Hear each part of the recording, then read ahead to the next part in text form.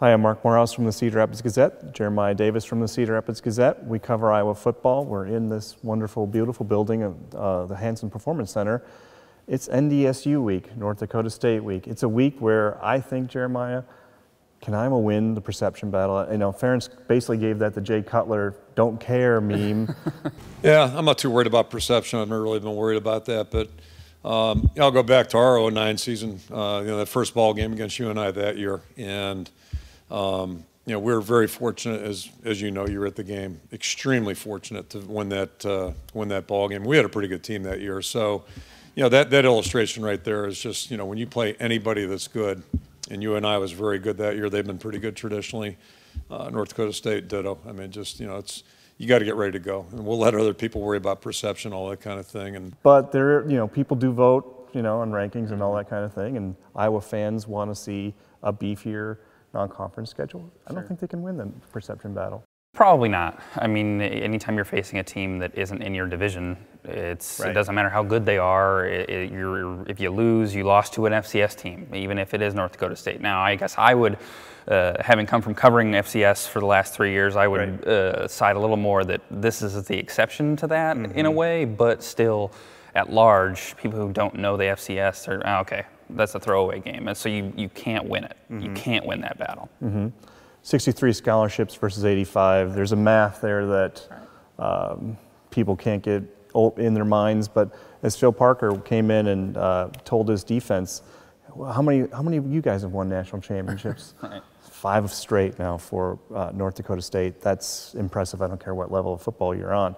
Number 2, Iowa has some injuries. Medically, I think we have a good chance to get Parker Hesse back. He's back working more extensively. I'd kind of compare him to where Jay Shield was a week ago.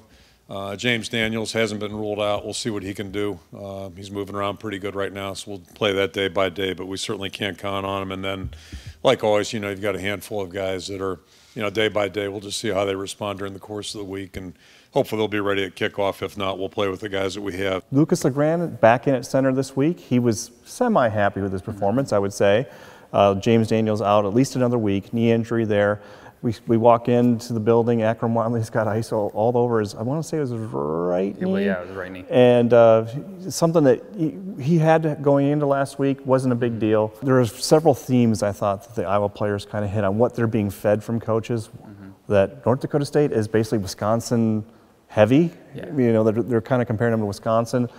And one thing that every player knew, 5 straight wins against FBS teams for North Dakota State. I mean, they're a physical and tough team. They're almost like a Big Ten, opponent. They like to run the ball right down the middle and do things like that. So really, we got to be prepared like any other game. Be really focused on this one. They're a really tough team. Their offensive line, they come off the line ready to go, and their running backs run the ball really hard. And that's a similar team to us and guys that we play in our conference like Wisconsin.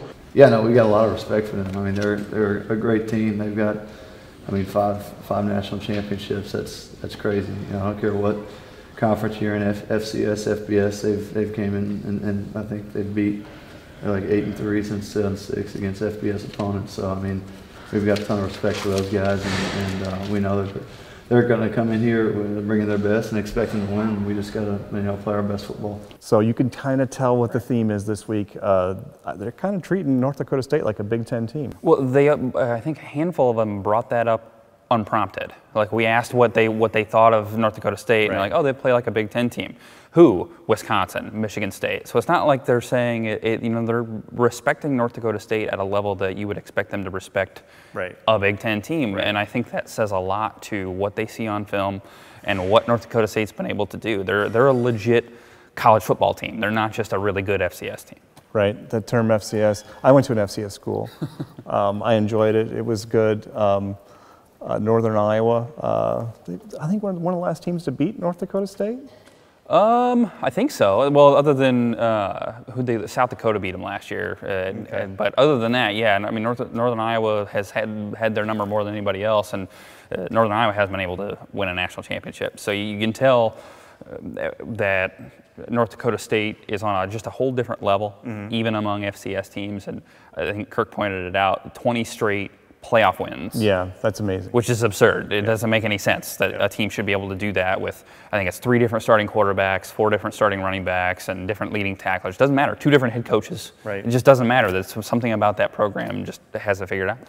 I'll leave you with this. How many of you have won 5 straight national championships? I don't know any. You won one this summer. 3, actually. 3. Big timer. Thanks, Mark, Jeremiah. Thank you very much for watching.